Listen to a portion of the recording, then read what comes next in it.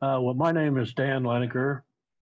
I'm a water conservationist at the Upper Big Blue NRD. What I'm going to talk about briefly is kind of maybe expand a little bit on what Aaron's talked about as far as some of the regulations when it comes to farming in a high nitrate management zone. There are three main requirements is to have some type of soil moisture equipment in one of your fields, and then also to if you're continuous corn is to take soil tests, shallow, 0 to 8 inch, and also a deep sample, which is 8 to 24 inches. And then also, final thing is to fill out a report form on the farms that are in this management zone.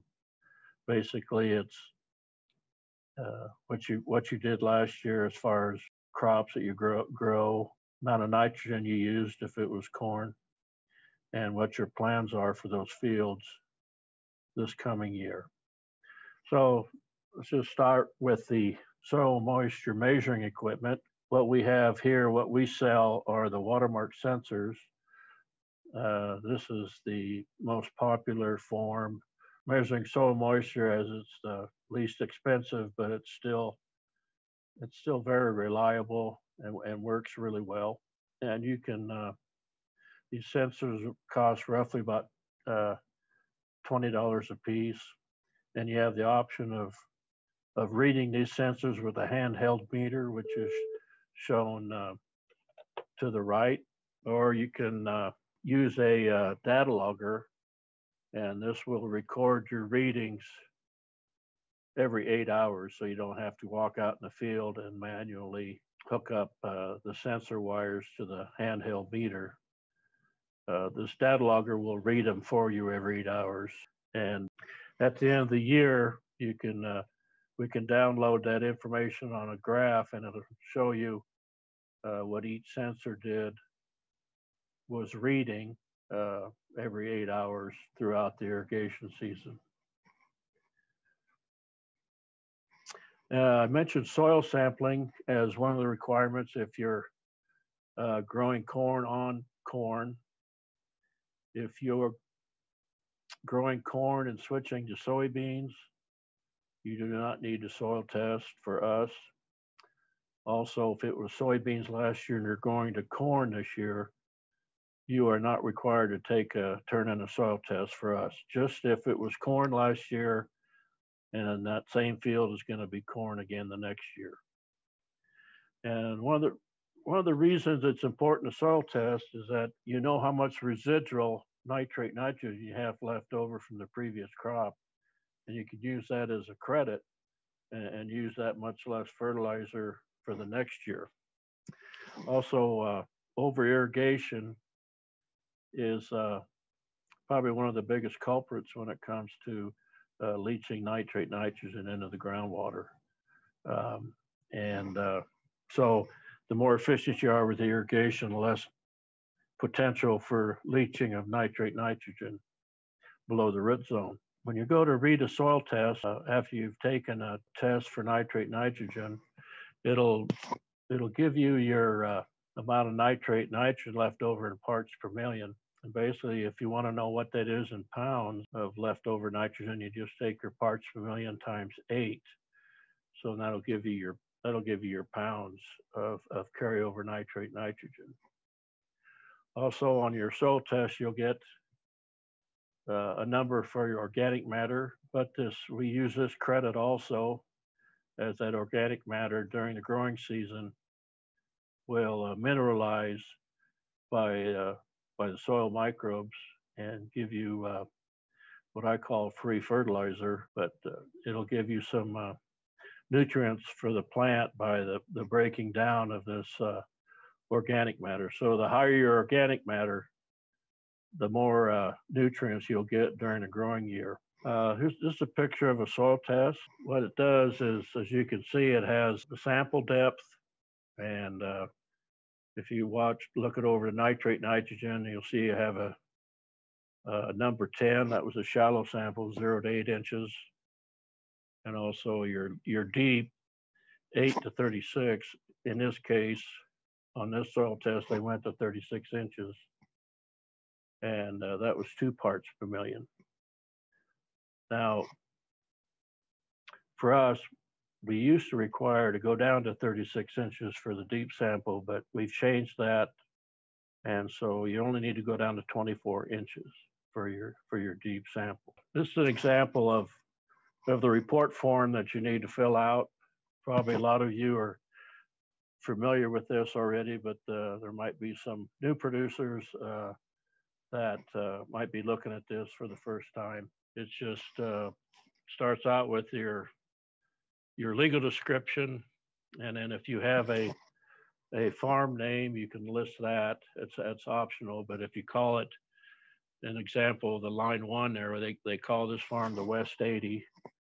So you can put that down, and that will be recorded right with the legal description. So in the future, if you can't remember the legal description, but you say, well, I call that farm the West 80, we can look it up. We can look it up that way. And then if it's irrigated or not, and then the crop you grew the previous year, and approximate yield, and the acres, and if it was corn, how much nitrogen you used. If you were split applying, as in the case of the third line here, this producer put 100 pounds on pre-plant, put 50 on side dress, or maybe through the pivot.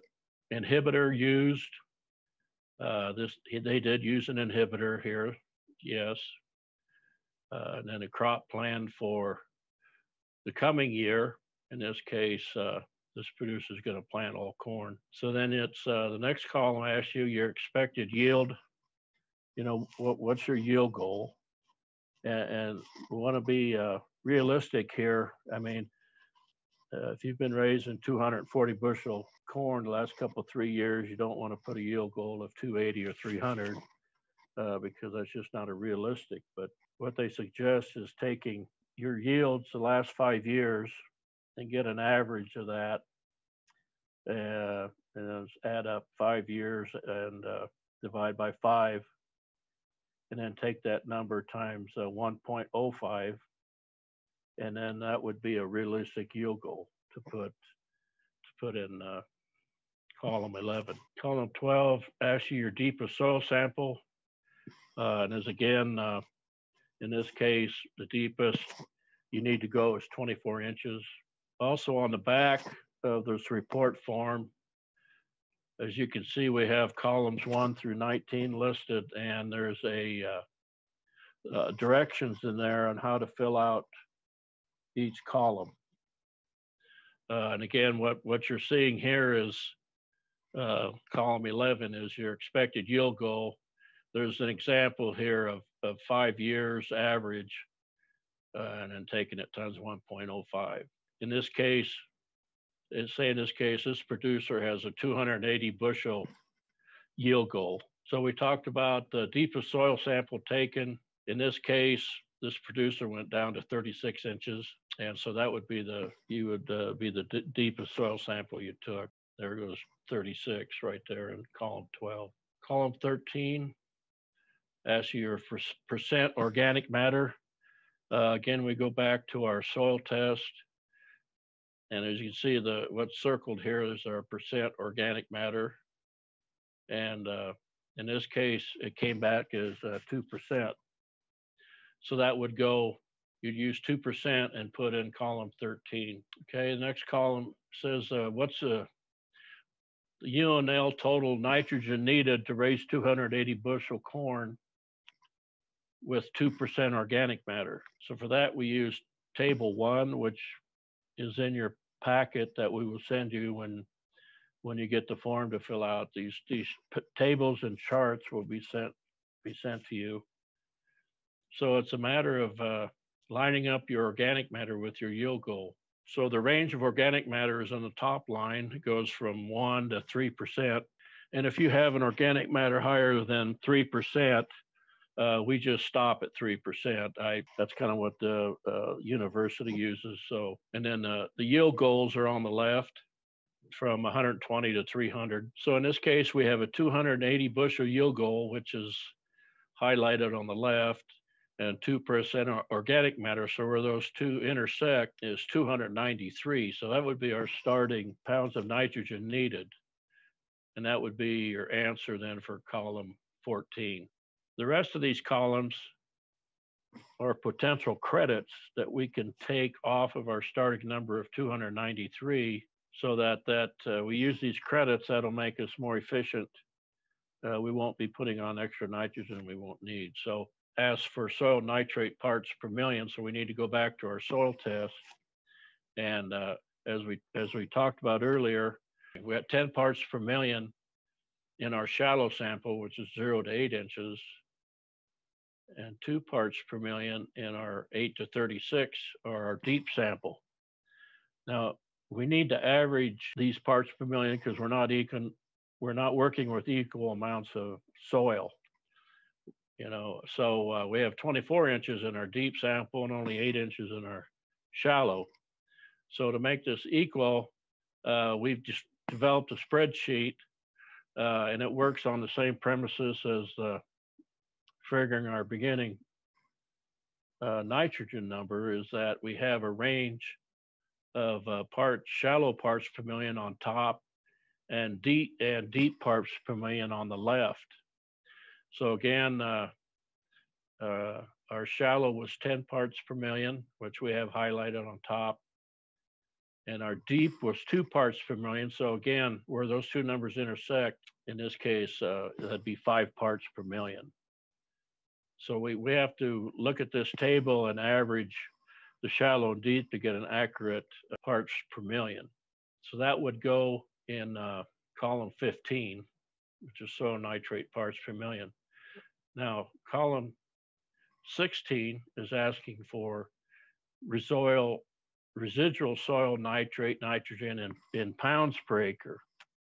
So to get the answer for this column, you always take your answer in parts per million, which is 5 in this case. Always take that answer times 8. Now that's a constant number, 8.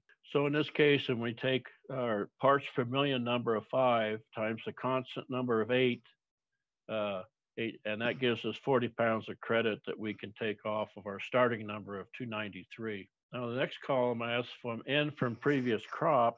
This would be if we had a legume such as alfalfa or soybeans. We would use table 6 to determine this number. And this will be these tables we send out to you also. As you can see, soybeans are worth 45 pounds of nitrogen credit. And then there's alfalfa in different degrees of stands. A good stand is 150 pounds, and even a poor stand of alfalfa, an old thin stand, it'd still be worth 90 pounds of nitrogen credit. But in this example, we had corn the previous year, so there would be no nitrogen credit. So the number you would put in this column would be 0. Okay, next column asks for nitrogen from other sources. This would be if you applied some type of animal manure. And again, we have a table 8 has a different credits to take for different types of animal manure. Let's just say for our example, we're going to say beef feedlot manure, and we put 5 tons an acre on. So we get 4 to 5 pounds of nitrogen per ton. So that would be 25 pounds we could put in here for a credit. So to come up with our final answer of what the University of Nebraska would recommend as far as nitrogen to raise 280 bushel corn with our credits off the soil test, we would start with 293, and we'd take 40 pounds of credit off for our carryover, and then 25 pounds of credit for our feedlot manure. So our final answer would be 223. So they're saying you need 223 pounds of nitrogen to raise 280 bushel corn with 2% organic matter and then the credits from the soil test. Again, all of the answers to filling out these columns are on the back of the report form. And also we have a good supply of the watermark sensors, and we have that equipment on hand. So if you're needing something to put in one of your fields to measure soil moisture, get a hold of us, and we will install it for you with the first year. We'll get you all set up either with the handheld or the data logger. We'll get all that installed for you if it's your first year.